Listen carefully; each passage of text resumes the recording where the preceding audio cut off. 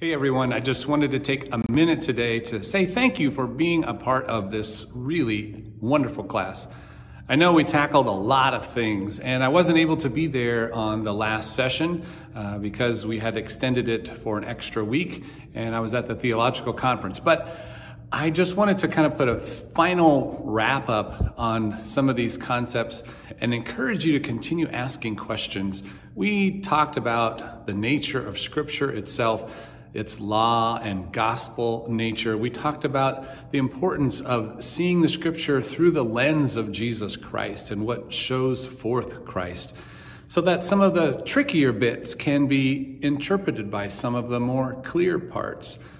We talked this also past week about the plain meaning of the text, and that we don't have to make things up about what Scripture says. We don't have to look for a meaning that isn't there, but the meaning comes to us through the words that are right there on the page, not through a metaphor that we have to pull out of thin air.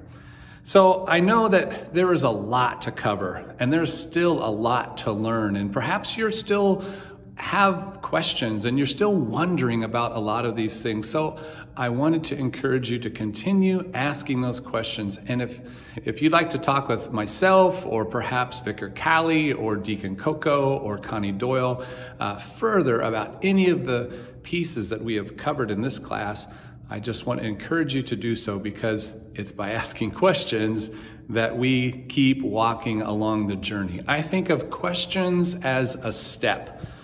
A journey is one step at a time, and questions are steps along our faith journey. So again, thanks for being a part of this class, and I'm sorry I couldn't be there for the last one, but I'm looking forward to more opportunities in the future to talk about Scripture and its place in our lives and how those words can live in the world in which we're living in today and bring us hope and peace and life and joy and all of the goodness that God desires for us and for the world.